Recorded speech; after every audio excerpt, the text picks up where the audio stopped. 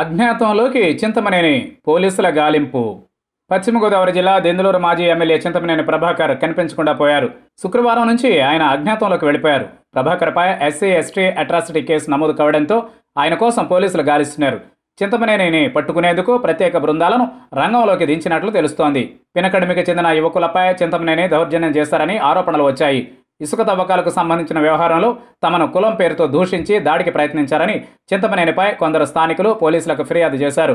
దీంతో ఆయనపై SC ST atrocity case నమోదు చేశారు.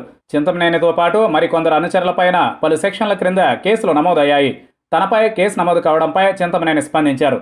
టీడీపీ ధర్నాలతో ప్రభుత్వానికి భయం పట్టుకుందని, తనపై కక్షపూరితంగా కేసులు పెట్టారని మండిపడ్డారు. తాను మళ్లీ ప్రజా పోరాటాలతో బయటకు వస్తుంటే చూడలేక అణగదొక్కేందుకు ప్రయత్నిస్తున్నారని, ఇలాంటి కేసులకు భయపడేది లేదని అన్నారు. ఎన్ని కేసులు పెట్టుకుంటే అన్ని పెట్టుకోండి అంటూ ఘాటు వ్యాఖ్యలు చేశారు. తన తప్పు ఉంటే ఏ శిక్షకైనా సిద్ధమని, ఇలా తప్పుడు కేసులతో ఇరికించాలని చూడడం దారుణమన్నారు.